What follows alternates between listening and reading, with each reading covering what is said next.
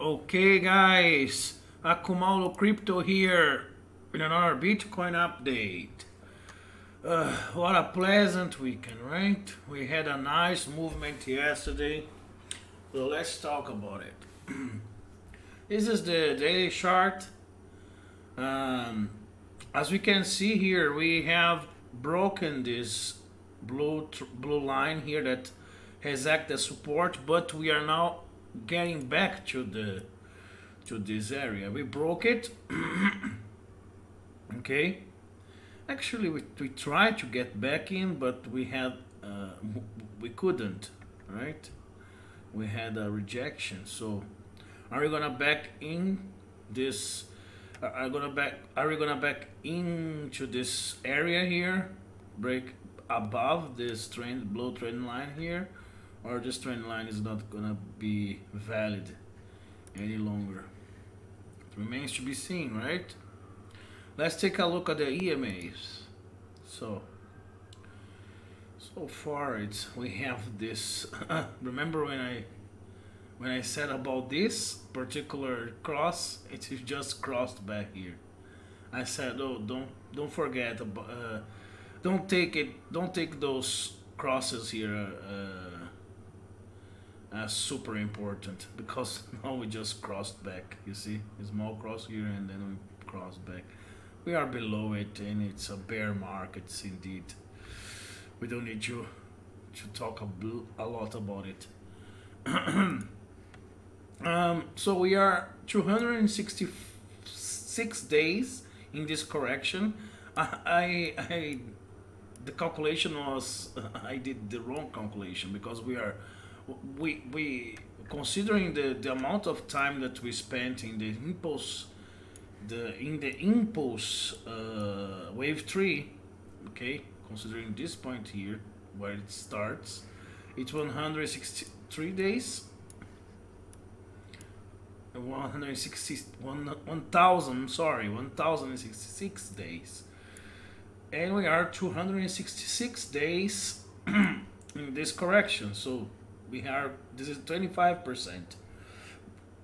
I mentioned it to you guys that at least 24%, at least. So we are now starting to get to the point where we are like we correct enough in time, 25%. Okay, but it's just the beginning. The way that I'm counting it, see, we have 5 waves now to complete this wave Z here. Okay. Let's just take a look at the daily chart, and then we talk about again the hourly chart, and then we talk about again the daily chart, because we finished this. I'm using this is a let me remove it. This is a fan, fiber resistance fan. I'm gonna take it out for just a little bit. So I counted one. Actually, this one is, I'm sorry, this is a 1 here. 1, 2, 3, 4. Really a pattern here forming like a bear flag, and then down again to finish the 5. Then what we had yesterday was this price action here. Okay, and interesting enough, this blue dotted line that is an old trend line that you see comes from this top here, that is the wave C. This one here is an X, right? This one is an X. Okay, this wave C here is an X. Okay, a failed impulse wave. Then we went down to put in a wave A, B, C to start the wave Z. So here we have this trend line. Let me just adjust a little bit. I won't count the wicks.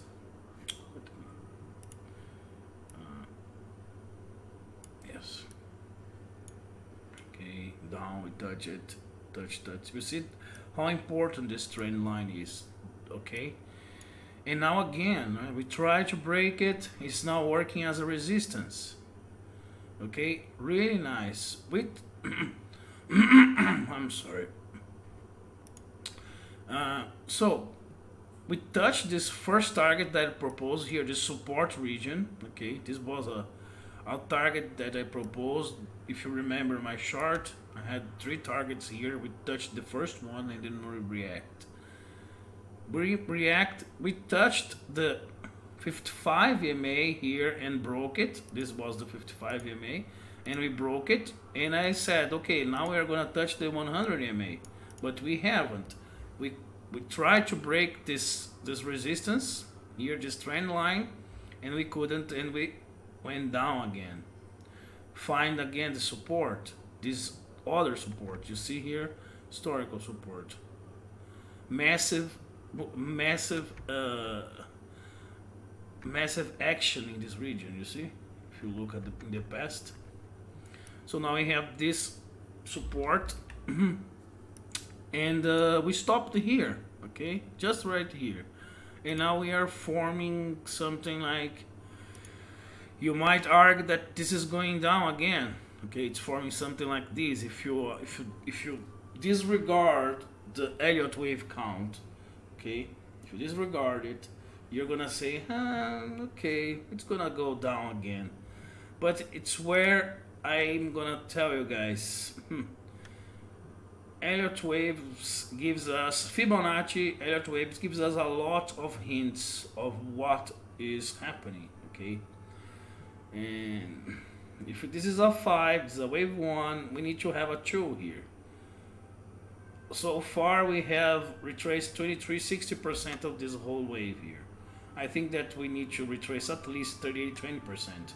This resistance here, this line here, which I am calling 6600, okay, which we have here the 127 20% of fib extension, okay, A, B, and then this we have the 127 20%. If we use the fib fan, let me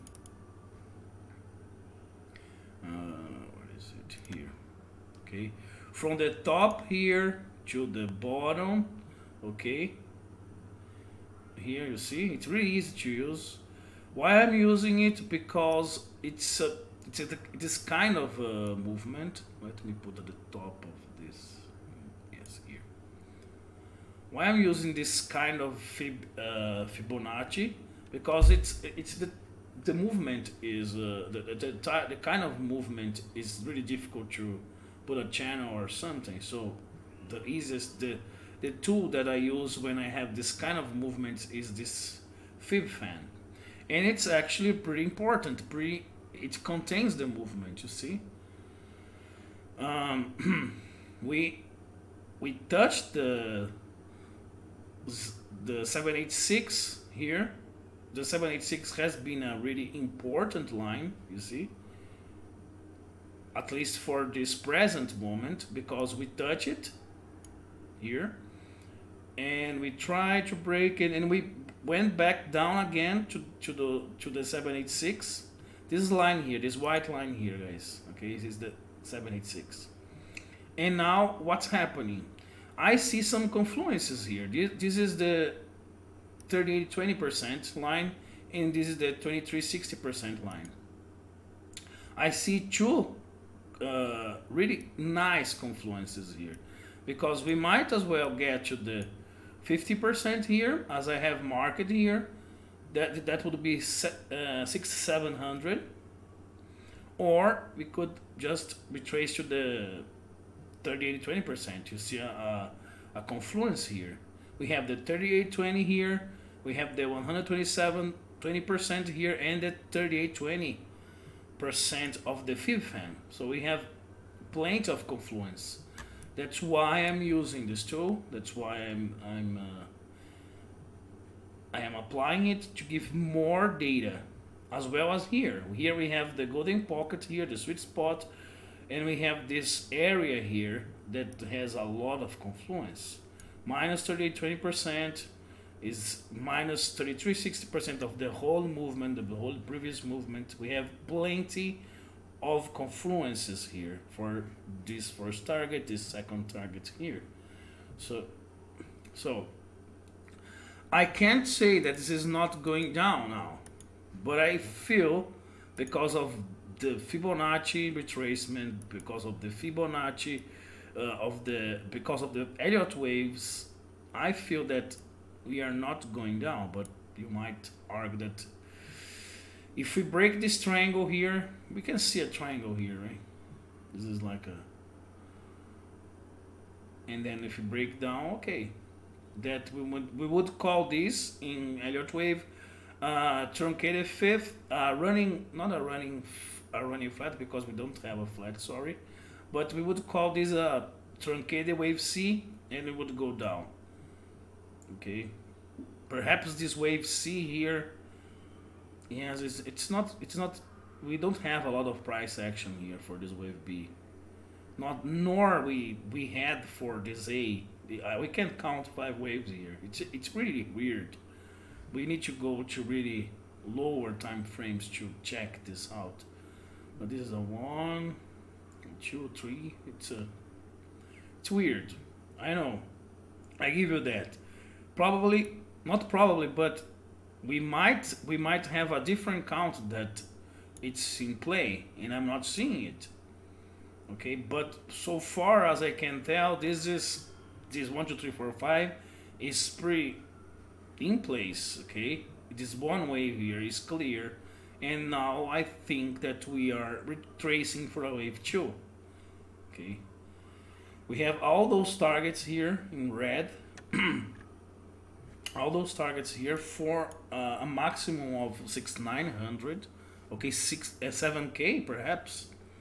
Okay, that would be the limit. You see this 3360 here. We have the cross here. We would have to break this one, to break the 50% here, 3820%, and to break the 2360% here to get to the 618 65%, which is the sweet spot for a wave 2. It's not impossible if we are indeed in a wave 2. Okay, that would be a really that would be an extended wave C, but it's not a problem. We see quite often an extended wave C.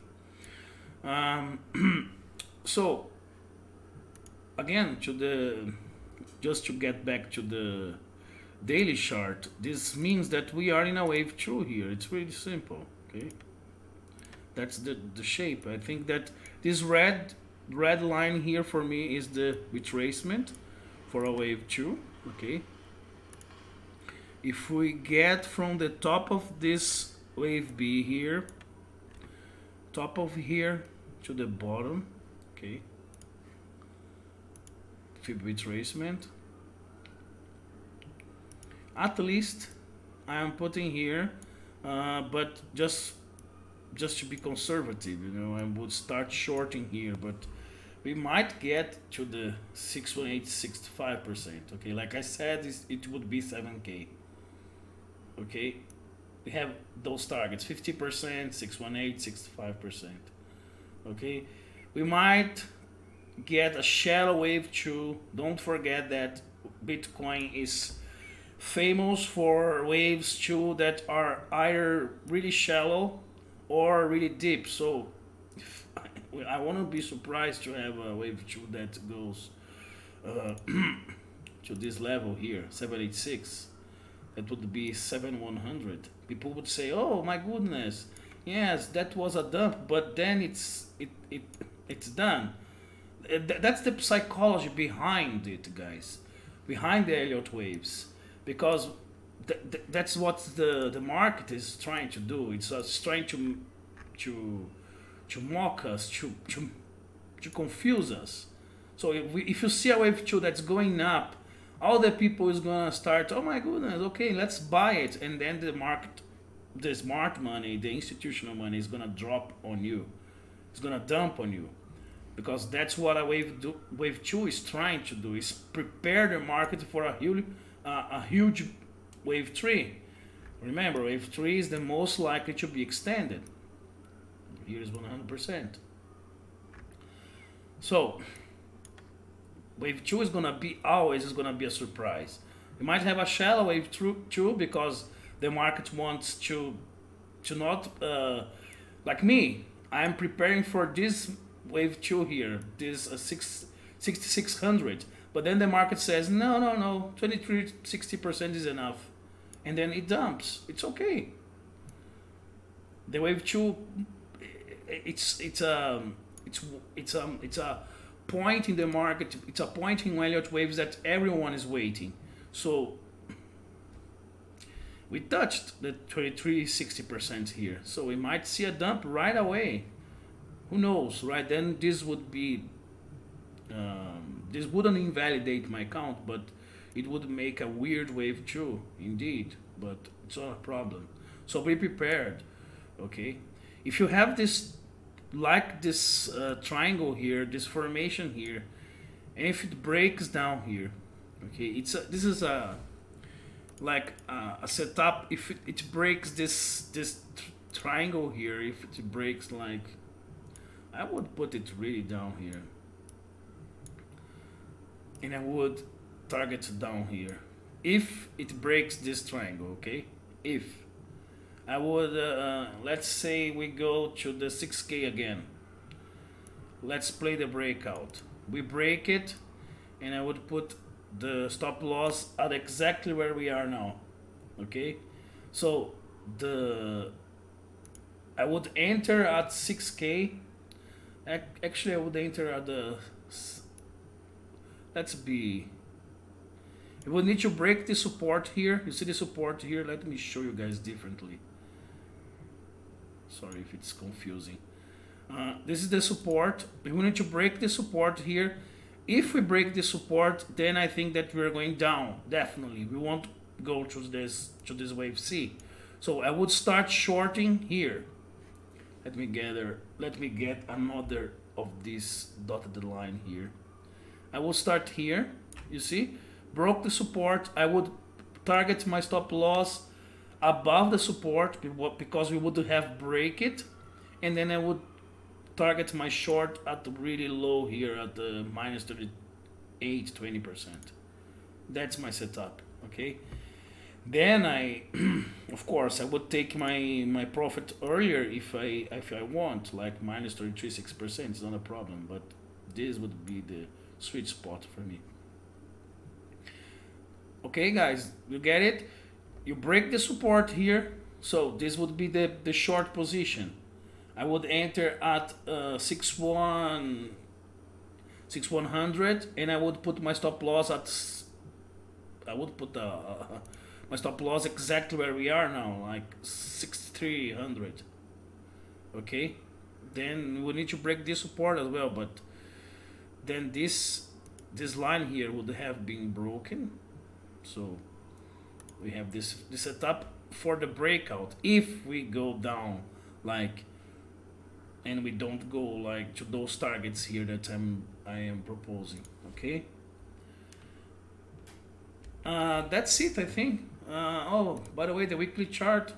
Oh yes, we closed the weekly chart below that blue line. Remember that blue line that I have been talking about for a long time? We broke it, and now we are reacting again. Oh, sorry. And now we are reacting again. We broke it, and now we are reacting. So, quite interesting, right? So we need to pay attention, because this was a huge bearish candle at the weekly, right? And what about that cross at MACD? Remember I talked about that cross? Nothing. You see, it's a cross it's a fake cross. It's a fake cross, guys. This just crossed, but now we cross back. You see, if you go really and analyze it, it crossed it. You see, remember I said, okay, it's crossed, but then we had this sharp decline, and then it crossed back. How can we see that and not believe that the market is mocking us, right? It's not like the market is an entity, but what is behind the market? The algos, the algorithmics, the software that's playing the market is always trying to give some hints and give some clues that, giving some fake hints, fake clues that to make us think that something's gonna happen, and then it's not gonna happen. So weekly chart is bearish, daily chart is bearish. We have all those targets here now. So that's what I'm expecting, guys. I would be really wary here and not expect those targets here. Like, if it's a rule, I don't think it's impossible. I think it's really likely that we're gonna get to this 127.20% again, so the 6600, but I would be prepared for a dump right away. Okay. One thing that I need to add, guys, sorry for the rather long video, but this is important as well. Always when we see this kind of pattern here, this is not about Elliott waves, but we see this kind of pattern here. One huge drop, then a pullback. One larger, this is larger than this one, you see? Huge drop here, rather huger here. Then we lose a little bit of full here, you see? This one is smaller than this one and this one. You see? Let me show you guys what I'm talking about. I have mentioned this this pattern in another video probably.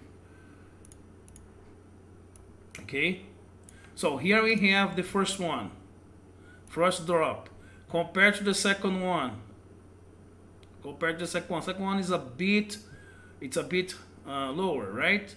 But the third one is significantly, like, it's I don't know, 2/3 of it. And then this one here, it's losing